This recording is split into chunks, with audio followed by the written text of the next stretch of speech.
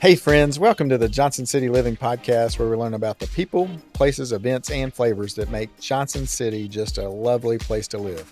I'm your host, Colin Johnson, with the Colin and Carly Group and Keller Realty. If you're interested in buying or selling a home in the area, or if you're looking at investing in a rental property, give us a call at 423-930-8003, and we will look forward to helping you. Now, let's get to today's episode. Okay, friends. Hi. It is an awesome day here in Johnson City, and I am super excited because I am here with Taelyn Henderson with Stella Cooper Company, and she's got all kinds of cool stuff she's got going on. Actually, we've met in the past. My wife did a little business pop-up thing at one of her events, and it was just cool to get to know her a little bit, and so I'm excited for you guys to get to know Taelyn. So thanks for coming on the podcast. Thanks for having me. Yeah, we're excited. So, talk about Stella Cooper and Company. So Stella and Cooper are both dogs. Cooper's mine, and Stella is my best friend who had started the company with me when we were working at Wheelers. We just had some extra time on our hands, and I had some candle issues where my candles were setting off my smoke alarms, and I had just gotten a little 10-week-old puppy. Oh. And so I did some research, and bad for puppies. So I wanted to make my own candles because it was about fall season. That's cool. And And that's how it all so started. you just started making candles. Yeah, pretty much. And then down the line, people started buying them, which was great. And then I did my first pop-up show, and that went really well. And then I was like, well, I could make soap probably too. Yeah. And it's kind of gotten to the point where I'm kind of like, well, what can't I make if I give it a shot? So Right. now I'm doing clothes. I have Haley crochets. She does all of the plushies that I sell in my booth, and she is amazing. She's a huge help, and she has just been a blessing to the business. So now we've got plushie soaps, skincare products, still got the candles and the melts, and they're getting fancier and fancier every day. That's and we've cool. got some apparel now too. Yeah, that's awesome. Well, I got a little ahead of myself because it's the Johnson City Living Podcast, and you live in Johnson City. I do. So tell us what your favorite thing about Johnson City is. Well, loaded question. I right now work for Parks and Recreation for Johnson City. Nice. So You're like Leslie Knope. yes. Awesome. So there's a lot to love. I work in the promotions and events department for Parks and Recreation. So we do like the Birch Street concerts, which are Friday nights through August. We do the Back to School Bash that just happened this past weekend. Yeah. So it's been really fun to get out in the community. I get free concerts all the time now, and I get to meet a lot of people, and I do the photography. So I get to be in the moment with the kids and families that are there. I love that. That's cool. So that's your full-time gig now. That is my full-time gig. So Johnson City Parks and Rec is what your favorite thing about Johnson City is right now. Yes, I love all the parks and all the recreation. There is a ton of stuff to do, isn't there? There is. What's your favorite park? Well, I work at Winged Deer. And I do love the lakeside of Winged Deer, but I also really, I like Rotary Park. And it's so woodsy there, and it is. All the cabins. I grew up going to Rotary Park before Winged Deer. Can you tell our audience the story behind the Winged Deer? You can't. No. I don't either. I think it was like... I know it was like a family property that they allowed the city to purchase because it was outside of city limits. Right. So I know 1991 is when that happened, but that's about it. I think we don't have a lot of horses around, but we got a ton of deer, and so maybe there was like a unicorn deer. Maybe. And it was winged. Or maybe they're just running so fast down the middle of the road that they look like they've got wings. I tell you what, we do have a family of deer out there. If you see a deer run across the road and jump like into the woods, it just looks like it's flying. It's amazing. It's amazing. How long have you lived in Johnson City? Going on 3 years now. Okay. Yes. So not too long, but I've been here a good while. All right. And so let's talk about your business a little bit more. Yeah. Stella Cooper Company.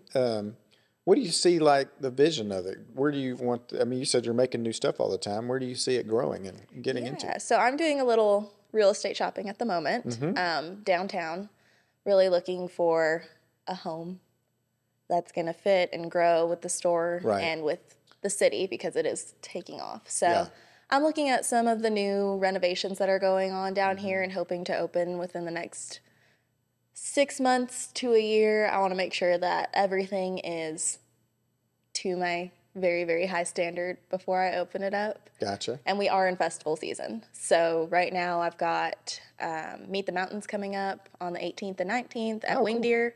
Yeah. So that'll be a really fun one. And then I have ETSU Farmers Markets, which are every Thursday for September and October. That's cool. So I will be absolutely strapped during that time. And then once that slows down, I plan to really get into finding a store. So Meet the Mountains is not in Founders this year. No. Is that because of all the construction stuff? Yes. Gotcha. So they got a one-time pass to be at Wing Deer Park, and I think it's going to be so cool. So yeah. So maybe they'll be like, hey, we actually had a better turn. Yeah, they're going to let you get in the lake.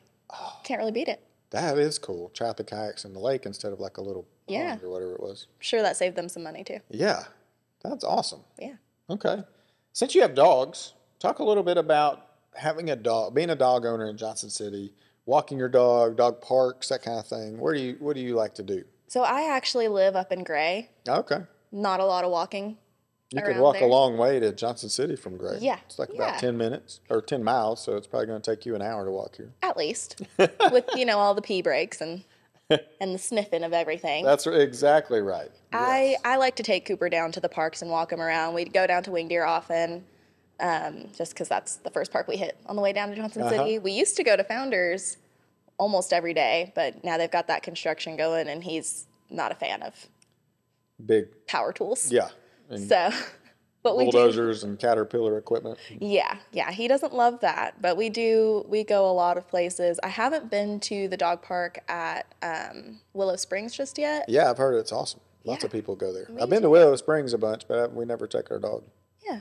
I think I'm going to start doing that. And I've heard that there's another dog park There's a cool place called Off Leash Social, and it's like and actually, if you go back on some episodes, you can listen to the owner of that on our podcast. He was here probably 6 months ago, and you can take your dog and meet other people and have your dog play with other dogs, and you can have a cocktail and some food and just hang out. I've been needing to get him down there.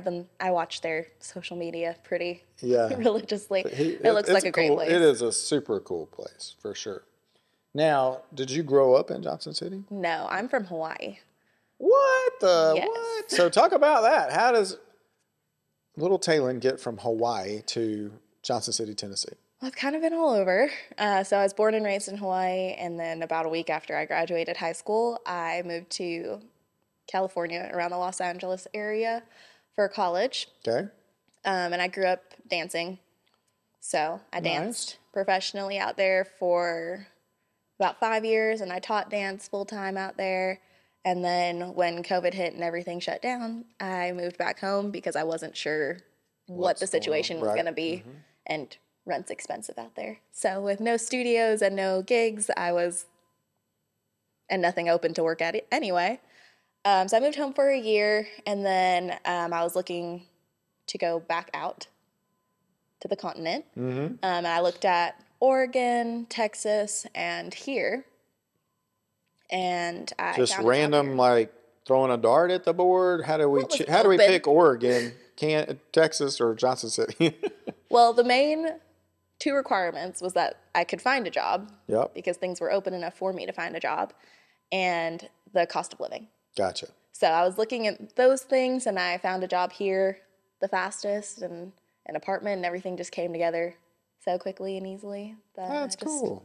I came out to visit, and I had a flight booked back for a week later, and I never went. So you've been here ever since? I have been here ever since. Now, have the folks come to see you from Not yet. Hawaii? Okay. My sister just had a baby, though, last month, so I will be going home at the end of September. That's awesome. Yeah. Congratulations. Thank you. That's your first niece or nephew? That is my first true niece. Okay. My cousin, who's really close to us, had a baby as well. That's about a year, maybe a year and a half now. That's cool.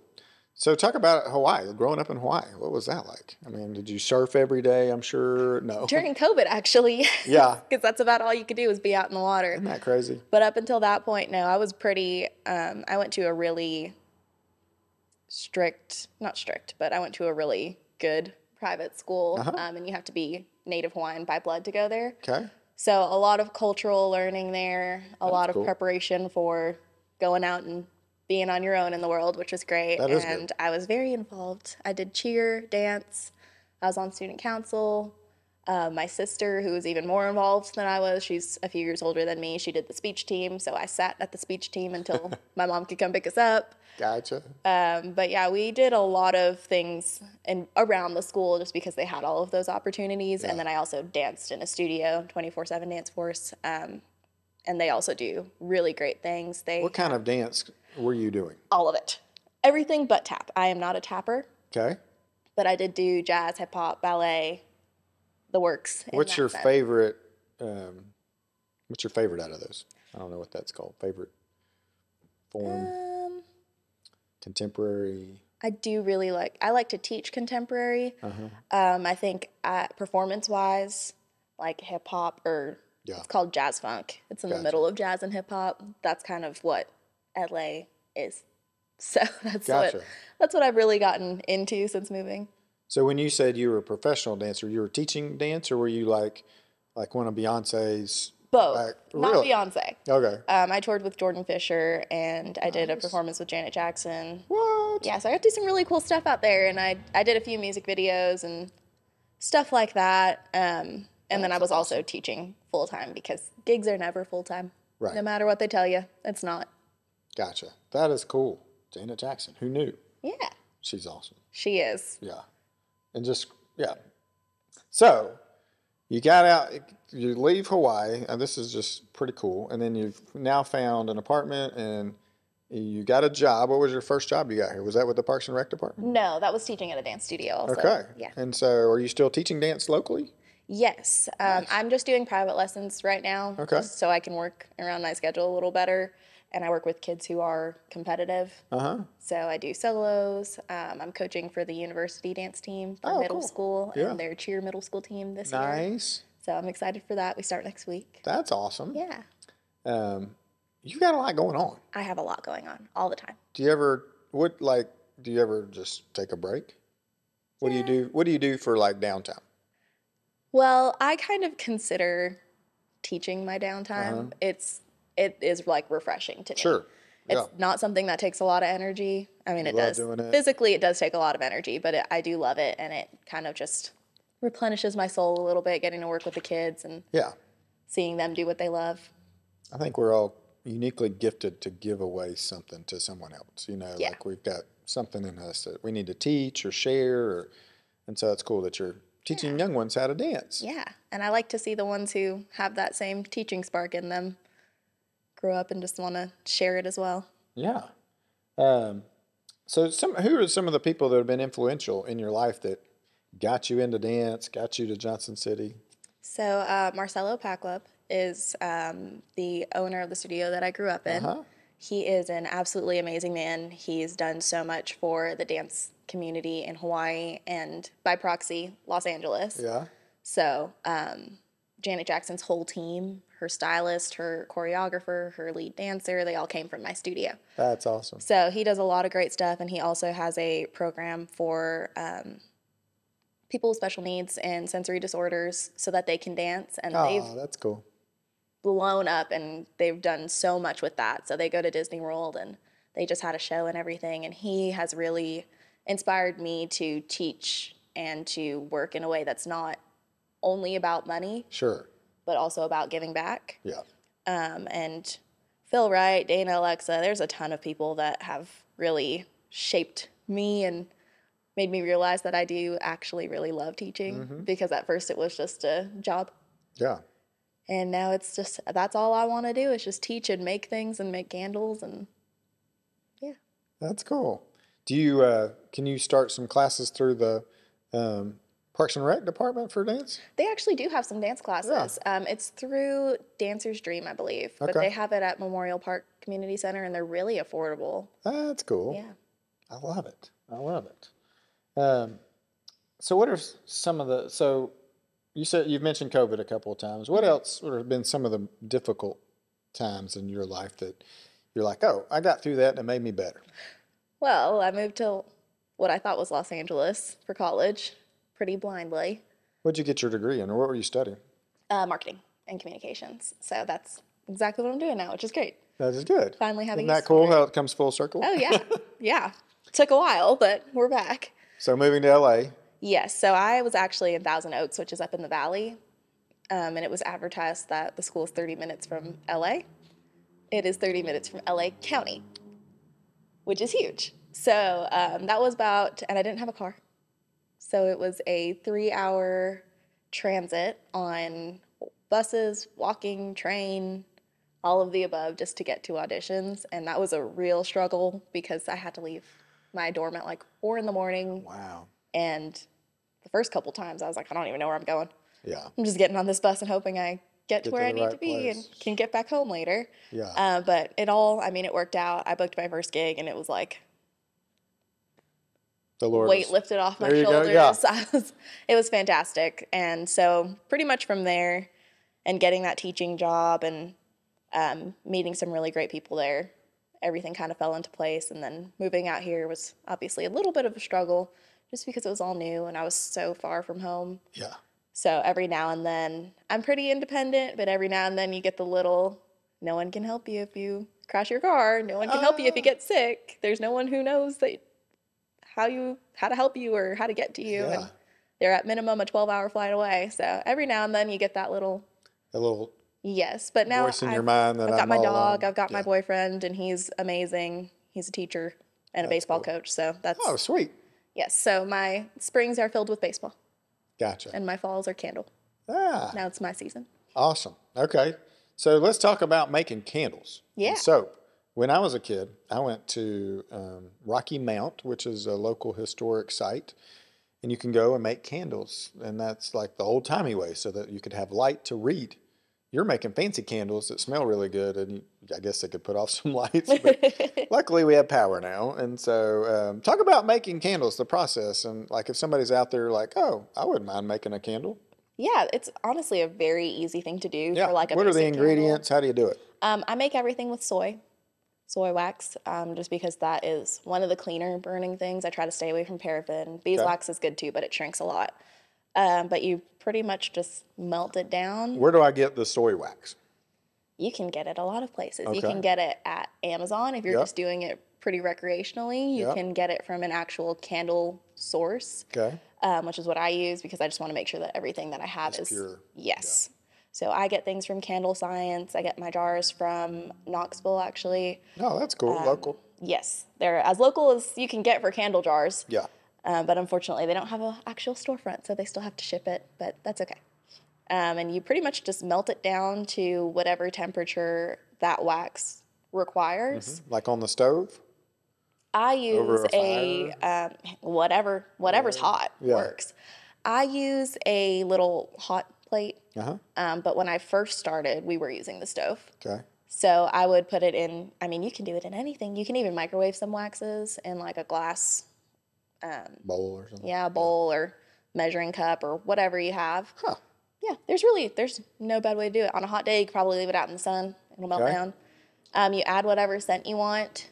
I recommend essential oils. Again, you can get them from Amazon. You can get them at a lot of the local shops down here. So the melted candle is sitting there on the hot plate in some kind of container, and you just stir in some of the Yep. essential oils.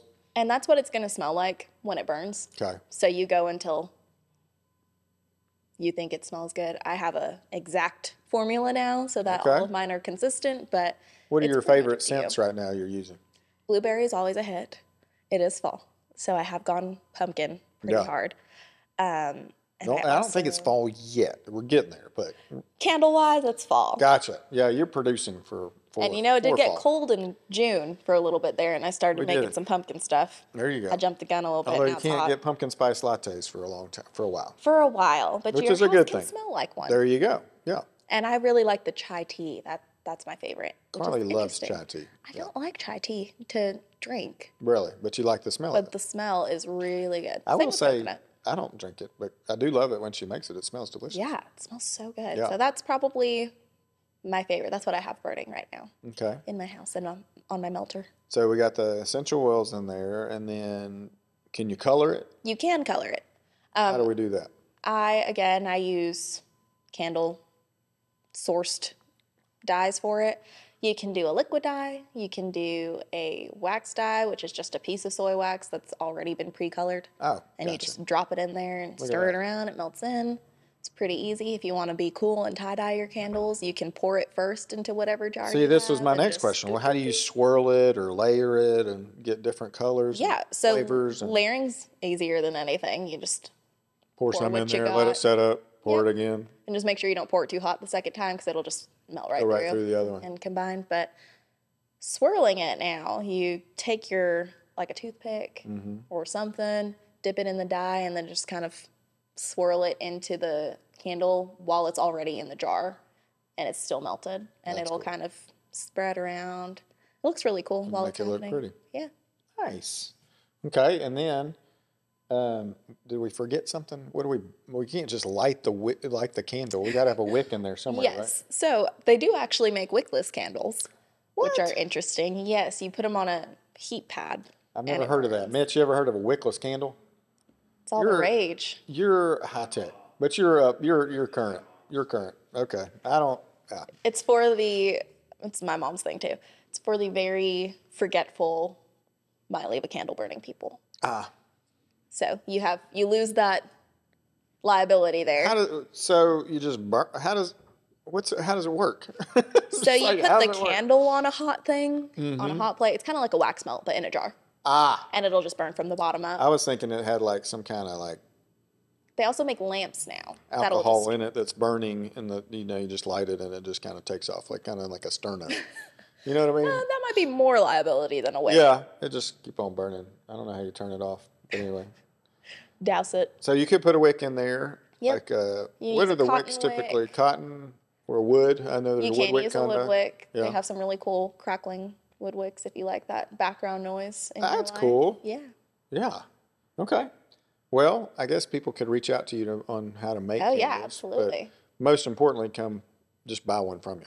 Yeah. Now, let's say Mitch and I wanted to go and get a candle from you. How do we do that? So right now I'm online, Okay. StellaCooperCo.com, and you can see everything I've got going on there. The Yeah. website is a little scarce at the moment since I'm getting ready for festival season. I don't want to put everything I have online and sell Sell it out. all. Yes. So through the slow season, that's when online really takes off. Okay. Otherwise, you can find me every week at the ETSU Farmers Market every Thursday. Where's ETSU's Farmers Market? It is on the Pride Walk, which is if you pull in right across the street from Carnegie Hotel, straight on. Straight up the hill. Yep, that is the Pride Walk. So we're there from 10 to 2-ish. We usually get there a little early, leave a little late. But we're there every Thursday through September and October. So I didn't even know ETSU had a farmers market. I know about the one downtown. So how long has ETSU's been going? And are there a lot of vendors there? So my first time doing theirs was in spring. They do a spring market and they do a fall market. So for the fall market, it's a little longer. It's 2 months. The spring market's about a month, maybe a month and a half. But they had, I think, about maybe 10 vendors there, and they also have some of the school organizations set up. They have the bluegrass there playing music, and they've got all kinds of coffee. Early Bird's usually there. They've got like a churro truck, lunch trucks. They've got all kinds of stuff. It's really fun. And that's on what days? That's on Thursdays, 10 to 2. Thursdays, 10 to 2. Midweek farmers market. I'm learning all Yes. kinds of stuff. Yeah, That's pretty cool. it's a really fun one. Yeah. Carly, we're going to go to the midweek farmers market. That'll be cool. Okay, so let's say somebody want to reach out to you. Just the best thing is on your website, or do you want to? Are you on Instagram? Yeah, Are I'm you on all the things. Social media. I hear that's new and exciting. Yes, I am on all the things. Yep. And at Stella Cooper Co, all one word on everything. On everything. Yep. Stella And then the Cooper Co. website's just .com. Gotcha. And there is a contact form on the website if you Okay. want to make a formal submission of any Yep. kind. We also have all of the upcoming events listed there, so you can know where to find us if you don't see what you like. Yeah. And I do custom orders, so you can do that online. You can message me. It all goes to my phone. So- Awesome. I love it. Okay. And then what are you just super passionate about? That is a difficult question, and I've been thinking about that a lot lately, actually. I think that for a long time I thought it was just dance, and that's what my main passion was, but I think it's more so just creating. If I get any downtime ever, I create, whether it be something physical or I'll go to the studio and dance a little bit or whatever the case is, do some graphics. I just like to create and make things and just have an that artist outlet. with lots of different mediums. Yes. I love it. I love it. Okay. Can't draw. I'm not a drawer. Don't ask me for any can't paintings draw or either. drawings. Yeah, no, I'm terrible. Okay, couple other important questions. Yeah. What kind of dog is Cooper? Brown. He's a brown dog? He's a brown dog. Just brown? He's a medium brown dog. I have no idea what he is. He was found outside with his brother. Ah. And so I adopted him from the Unicoi County Animal Shelter. Nice. And he was just a little thing. He had worms. He had giardia. He had everything but parvo, thank God. Yeah. Thank God not parvo. Yeah. That would have been... Protect his heart. Yeah. That would have been a really tough one. But he really... I don't know what he is, but he took to everything really well. He's an awesome dog. House trained really easily. Yeah. He doesn't really do anything except talk back. So maybe some husky. There you go. The way that he talks back to me. Yeah. He says some things to me that hurt my feelings, but that's okay. Well, you know. And he's a jumper. But yeah, he's... All right, and then the other one, Stella. What kind of dog is Stella? She's adopted as well. Okay. So she's a black medium dog. Black medium dog. Yes. Well, I love that you guys have adopted these dogs. And, yeah. And part of my business model is that I donate 10% of whatever I make in that month to a local animal shelter. So a lot of the times it is the ones that we got Stella and Cooper from, which is Unicoi and Washington County Humane Society. Yeah. But anything else, if people have any kind of rescues, they'll submit it online and we'll do that one that month. And yeah. That's cool. Well, thank you so much for coming on the podcast. It's been a pleasure to get to know you. I'm sure our guests really enjoyed getting to know you as well. And so if you guys need a candle or you want to learn how to dance or just want to have, come meet Cooper and Stella, call Taelyn and connect with her, get on her website, get on the Instagrams, however you want to do it to get with her. And she'll just brighten up your life. It was just pleasure talking to you, and I hope your business takes off well. And I hope your office. I think you're looking for a storefront downtown. Yes. So hopefully that comes to fruition quickly as well. Hopefully. Yeah. So thanks again for coming on the podcast, and thank you guys for listening and enjoying our conversation. Until next time, I am Colin Johnson with the Colin and Carly Group and Keller Williams Realty. And if you're looking to make a move here, we would love to help you do that. Or if you want to come meet Taelyn, just holler at me and I'll connect you with her. Thanks so much and have an awesome day.